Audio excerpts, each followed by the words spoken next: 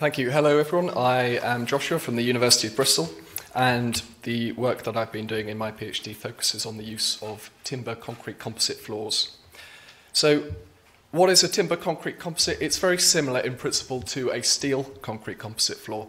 We've got a concrete slab that overlays a series of wooden timber joists, and they are connected together by shear connectors. Now, the shear connectors that you use in this connection could be inclined screws, vertical screws, bolts, plates, or even glue or connection of all of the above. So there's many, many different methods of connecting that have been used so far in experimentation. There is a small but growing use of timber concrete composites around the world as they grow in a reputation. So a couple of them on the screen here. To the top left is the Life Cycle Tower in Austria. This is a building that was conceived to be constructed as fast as possible using prefabricated timber concrete composite floors, as you see in the top middle here.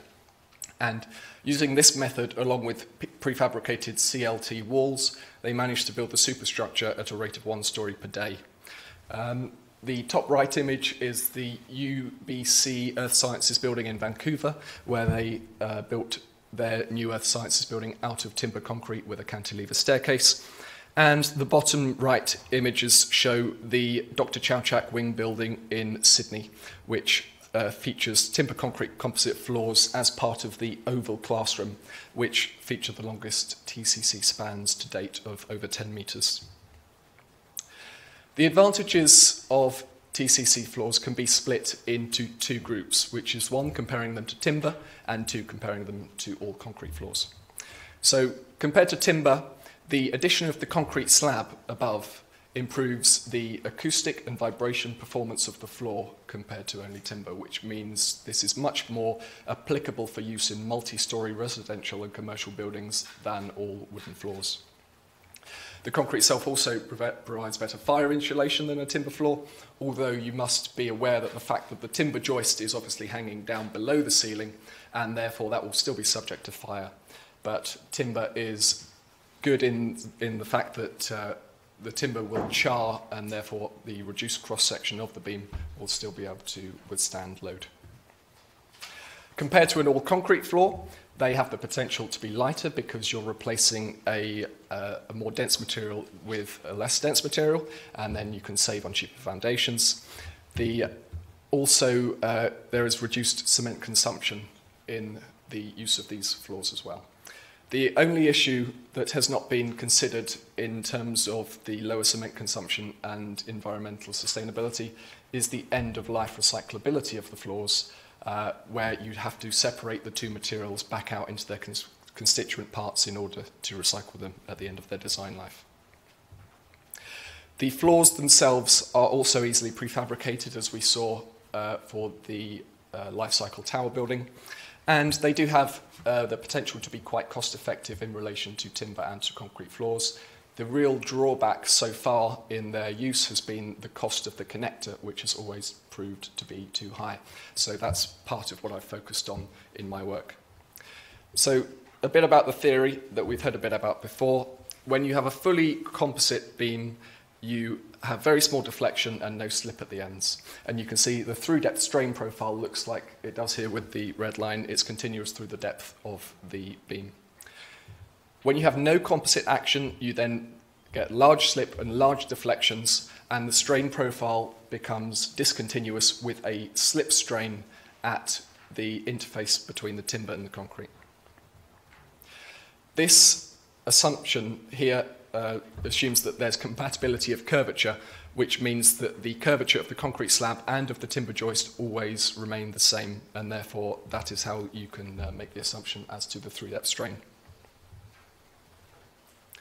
So when you have a partial composite action, you have less deflection and you have a smaller slip, and also the slip strain is reduced. So it relies really on the slip and the resistance of slip that the shear connectors between the timber and the concrete provide. And it does exploit these complementary properties of the two materials. Concrete is very good in compression, and timber is good in tension, and so you will ideally have the concrete fully in tension and the compression, the timber fully in tension. In reality, they are mostly compressive and the joists mostly tensile. The ductility provided by a timber concrete composite is very important in its design. It provides a warning of failure through its ability to deflect and deform plastically before ultimate failure, and it also can be used to dissipate energy in earthquakes. The two material components themselves are both brittle, timber and concrete in failure, so we rely on the connections themselves to provide this ductility. So about my project and what I'm doing, most of the prior research into timber concrete composites focuses either on the connections themselves or on single T sections, which is just a single concrete slab with one joist underneath it. And what I am looking at is how we can use the full-scale timber concrete composite floors to exploit the transfer of load across these floors to make a more efficient design. I'm making sure I'm using sufficient instrumentation to be able to back calculate not only the load sharing but also the bending moment sharing between these multiple T sections in the floor. And I'm also taking what I've learned from literature research into the use of connectors to use what I believe to be the most acceptable connector in a timber concrete composite. So we've seen in our talk on steel concrete composite connections the idea of a push-out test. So I have done some on the chosen connector, which is a steel mesh plate, which you can see in outline on the left-hand diagram here.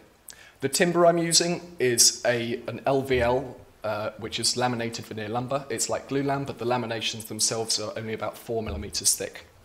And I'm also including an interlayer between the timber and the concrete, which is reflective of the permanent formwork that would be in place when you're casting a full concrete floor. The results of the test are shown here. This is per connector, so per each side of that double shear test we can see here. And it shows that at the very, very low range, we've got some very high stiffness. So the amount of slip you get up to 100 kilonewtons is very small. The slip stiffness, which is the term used in timber concrete composites and timber design of the connectors, is about 300 kilonewtons per millimeter. After the yield of the connectors, we then get this lovely ductility plateau where the slip increases from about 1 to over 10 millimeters. This is just the extent of the range of my instrumentation. And this is the bit that provides the ductility. So after the connectors have yielded, you get this ductility and therefore the warning signs of failure. Comparing this to other connectors that have been used, here is the expected results of an inclined bolt connection and of a timber dowel. So compared to these two other connectors, you can see that one, they are a lot stiffer, and two, provide just as much ductility as some of the other connectors do. This on the left is a picture of the steel plates before they were tested, and on the right afterwards you can clearly see the deformation in the plate before they eventually became disconnected from one another. And now this is my main full-scale specimen. This is what I've been doing in the lab. It's a 3-joist full-scale specimen, which is just over 2 meters wide and 4.9 meters long. The dimensions of it, which are here. The actual span length is 4.8 meters, and it includes the LVL joist with an interlayer in between and an 80mm concrete slab on top. And these connectors spaced at 150mm intervals, and they're 400mm long. The instrumentation that I've used to acquire the output from this testing is quite a lot. So we've got 6 load cells, one under each of the supports. We've got displacement measurement, 3 on each joist at quarter spans. We've got potentiometers to measure the slip, the relative slip between the timber joist and the interlayer and the concrete slab, 5 per joist, and also strain gauges to measure the through-depth strains at quarter and mid-span. So moving on to some of the results that I've got so far. These results come from a series of low load tests that I've been doing to indicate the ability of the structure to transfer loads transversely across the slab. The support reaction is shown for each point at which it's loaded, so it's color-coded. For the joists that are loaded off-center, so the blue and the red, the joist that was loaded received approximately 80% of the load, the middle joist 40, and then the opposite joist negative 20, which indicates an uplift load on one side of the slab. The test that was loaded centrally withstood 44, the center joist took 44% of the load and either side 28. So it actually shows quite good redistribution transversely through the concrete slab, which shows quite good stiffness. Now, in order to compare the transverse load sharing with the transverse bending moment sharing, we need to work backwards, hence the through-depth strain diagram here, which you can use to then calculate using the strain in each layer of the timber. So if we divide the section into lots of small layers, calculate the strain at each of these layers, and you can then turn it into a stress and turn it into a moment. The reason you can't just sum the area or integrate the area of the strain diagram is through the use of the different materials, giving different elastic moduli. This can then be used to get a value of the bending moment for the entire section, and colleagues at Bristol have also used this technique to map out entire 3D curves of the failure planes of timber concrete composites. So when we compare the load sharing with the bending moment sharing, this is what we find. So when it's loaded at the center, the actual difference between the bending moment share and the load share at each joist is quite small, less than 5%. Although when you load at the joists at the extremities, you get up to 35% difference in the bending moment and the load. Now this is a bending moment greater, 35% greater than that of the load sharing, which is quite important because it is for bending moments to which you design most floors and not support reactions. So looking at the deflection of the floors, we've got, again, quite symmetric behaviour, which is quite positive. And under a load of 20 kilonewtons, the maximum deflection for the outside loaded joist is about 3.5 millimetres, and a more constant sort of 1.5 to 2 millimetres from loading on the centre joist. And again, we can see the symmetry of the exterior loading from looking at the side as well. Now, I was also able to measure the transverse strain in the concrete during these small tests. Quite as would be expected, under the loaded joist there is a highly compressive strain, and as you move outwards they decrease and even become tensile. And the value of those is less when you are loading the external joists, but you can notice that the magnitude of the tensile strain in the adjacent joist is much higher. Now this will be in direct conflict with the longitudinal compressive strain, so there will be an interaction between the two there. And here we have the transverse strain for the opposite joist, again looking quite symmetric between the two. So I've still got quite a lot of work to do on this project. Before I fail this specimen, which is happening hopefully in the next 2 weeks or so, I am going to also be doing some dynamic testing on the specimen, because the research to date into the dynamic behaviour of a timber concrete composite floor is quite lacking.